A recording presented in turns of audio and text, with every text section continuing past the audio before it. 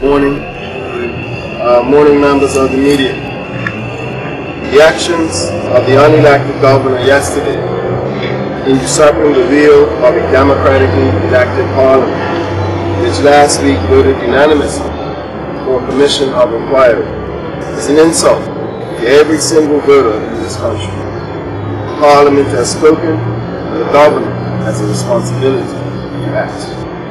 The Progressive Labour Party unequivocally rejects the governor's action.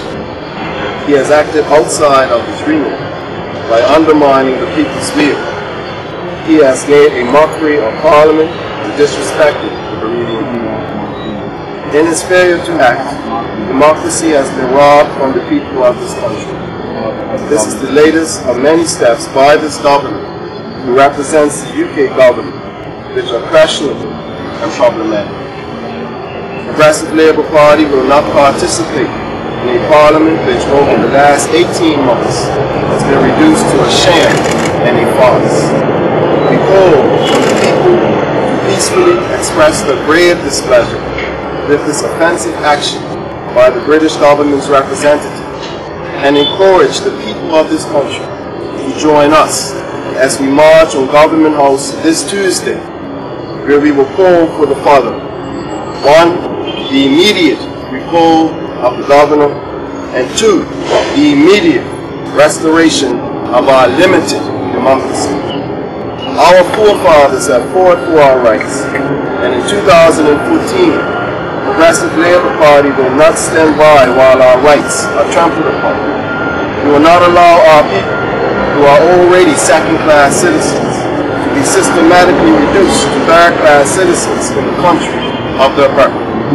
Now is the time to have courage and faith in ourselves and avoid the temptation of appeasing those who act in a manner that is contrary to the interests of the Bermudian people. Sir, the governor has stated that this process can be revisited if he takes time. Absolutely. It's an absolute waste of time. The process began with democratically elected representatives of the people bringing a substantive motion to Parliament. It was unanimously approved by Parliament. And so the governor has shown that he is willing to exercise power within our internal affairs and disrespect the will of the people, because that's who we represent. And enough is enough. And so any further attempts to try and water down this decision would come to naught. We understand and recognize exactly what the intention of Government House and others who have been speaking to the governor and encouraging him to do what they can or what he can to ensure that justice is not served in this country. We understand the spirit behind it, and as far as we're concerned, democracy has been robbed from the people of this country. It is our responsibility to ensure that it is restored. You say you have been calling on the public to support not this. I'm calling on every single right-thinking Bermudian, whether you voted for the One Bermuda Alliance, the Progressive Labour Party, or you decided not to vote.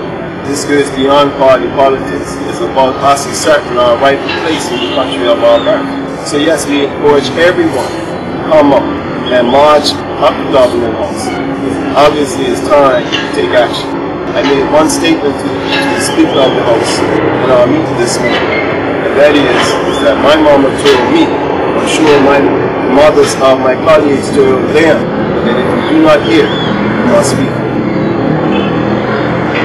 I'm now turning over to MP Walter Ron, Shadow Minister of Immigration and External Affairs, for further comment.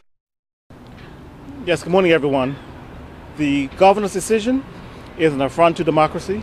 As the leader has said, there was a clear demonstration through Parliament of what the people wanted, and that was a commission of inquiry. The commission of inquiry was meant to deal with long-stemming issues of land theft, property dispossession. The issues involve people in this country who have had and still have tremendous power and influence. We have no doubt in our minds that the governor has been influenced in his decision by this collusion among those who may well be identified in some of these claims, along with members in the OBA. And it is reminiscent of what took place in the 1960s, where you had this collusion among those who held political power, those with economic power, and working with the governor to suppress the people's aspirations and people's rights. So this calls, in our view, for his immediate recall. It cries out for a just outcome, and the only just outcome is to have a commission of inquiry. Thank you. Any more questions? Would you care to name any names? You mentioned that the governor's being influenced. Who's he being influenced by? No, we're not going to call any names. I mean, I think the people of this country could connect the dots. It's a not so subtle secret. In fact, it's not a secret as to the long-standing relationship that the UK has with some persons in this country. And the word collusion was used, but it can be also looked at as a partnership. And it's an unhealthy relationship because the majority of the people of this country are sacrificed for narrow self-interest. And quite frankly, enough is enough. Do you have, the governor gave quite detailed reasons for the decision. Do any of these reasons have any kind of merit? No, none. The people have spoken through the representatives in a democratically elected government. So whatever rationale His Excellency has decided to present to us as to avoid a commission of inquiry holds no weight nor water, and we do not give it any credence or recognition. Okay, my second question has to do with the fact that the governor has these powers because we're a colony. Could this state of affairs be, I mean, some critics might say within the PLP that your party has abandoned your own core values to try to bring this country to independence. What do you say to that? If we had abandoned our core values, we wouldn't be standing right here, taking the stand that we're about to take to mobilize and awaken the people and the consciousness in this country for them to start having the courage to become the masters of our own destiny. We do not, remember, we pay the governor's wage, we pay all his expenses. He is a civil servant who represents Her Majesty and the FCO in the UK. But we, as a people, are still second-class citizens. And so we're not going to stand by idly and allow, even in this second-class status, our rights to be trampled upon. And so it's our responsibility to mobilize the people of this country, and I hope those who are right-thinking and have a conscience are willing to come and join with us, because, again, a new relationship has to be created in this country. If not, then the country is going to have, as a trade union leader had already said earlier this week or last week, a very long and hot summer. And I don't think anyone is willing to take that risk. Well, you knew from inception of the party itself that the governor did have these type of powers. It doesn't have to sign a bill. You were government for 14 years. You know, as a party, can I address this to Mr. Brown, who has been the most vocal proponent for independence? What's your view of this?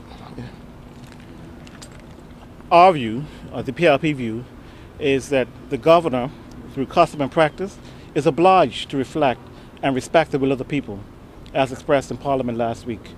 So there is a formal process that one needs to go through.